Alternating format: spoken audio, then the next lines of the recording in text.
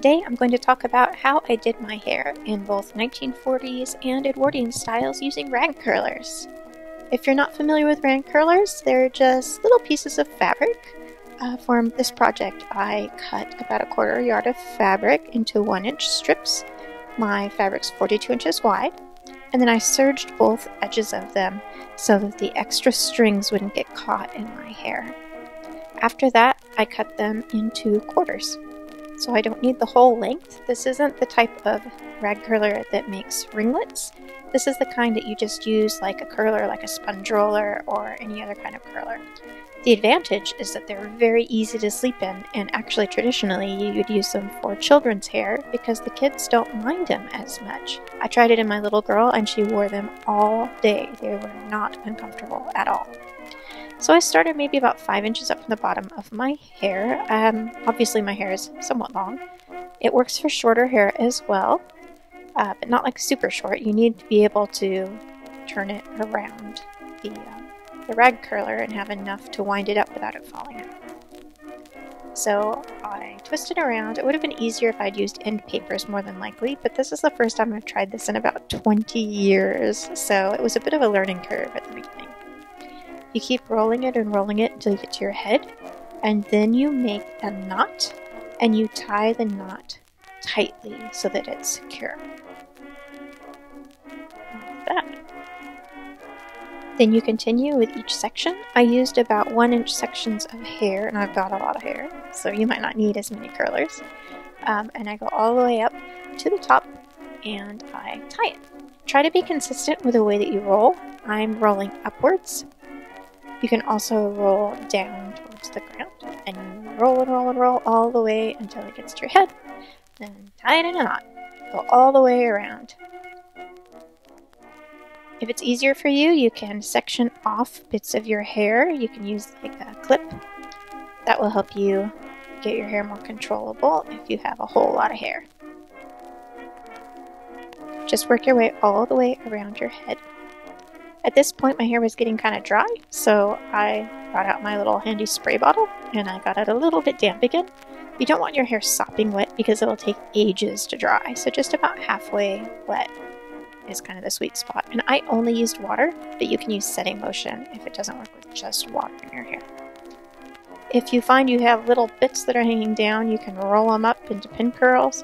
Just roll it around your finger until you get to the top of your head, and then grab a bobby pin or hairpin and shove it on in there. This is what it pretty much looks like. If you get to the end and bits are falling down, you can reposition them like I'm doing here. And that's my whole head with curlers on. Now I left them in all night, and in the next morning it was like this. Very messy, but it didn't matter because it worked. Now you untie them and you carefully take them out of your hair. I got a random string, so it got pretty stuck. But as you can see, it totally worked with just water and time. They're actually quite tight curls. I was surprised. My hair usually doesn't hold a curl well at all. That's almost the only way that it'll work. Gotta get a kitty in for good measure. Now I start separating the curls with my fingers. If you want just ringlets for like earlier Victorian styles, you could do that. There are other tutorials on YouTube to get actual ringlets. This is more just curls for volume, like you would get with Edwardian and 1940s hair. When it gets really big, don't worry, it's supposed to. Now you brush the life out of your hair. Like you literally brush your hair forever. Forever and forever. Just keep on brushing. And it really helps when you turn it underneath your fingers at the ends, because that gets your ends really nice.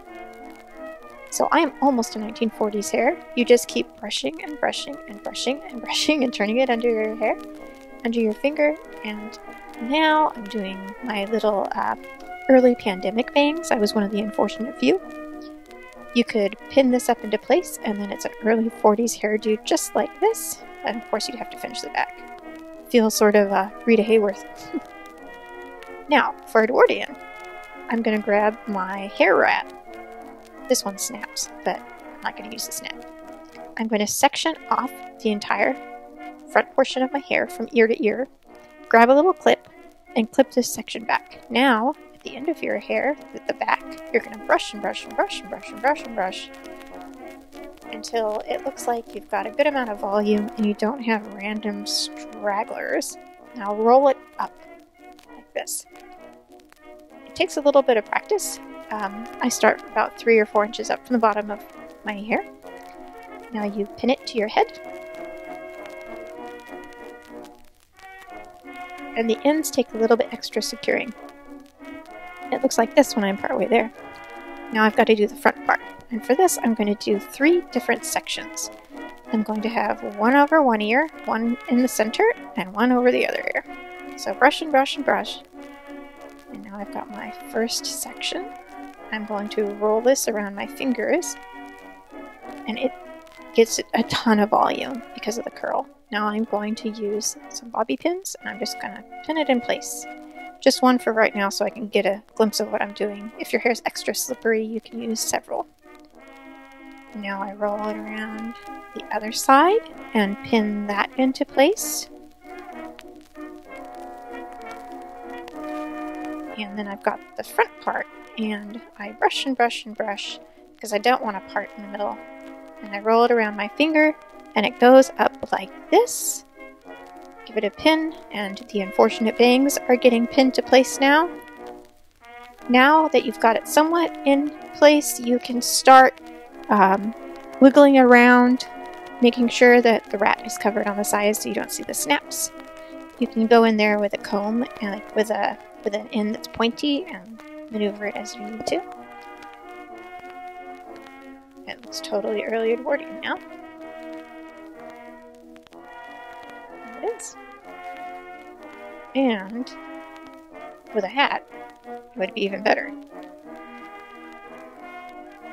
So you can play with your hats, and you've suddenly got really great Edwardian hair. I hope that helped. Now you can do your own hairstyles without any heat and without any styling tools if you want. Thanks for watching.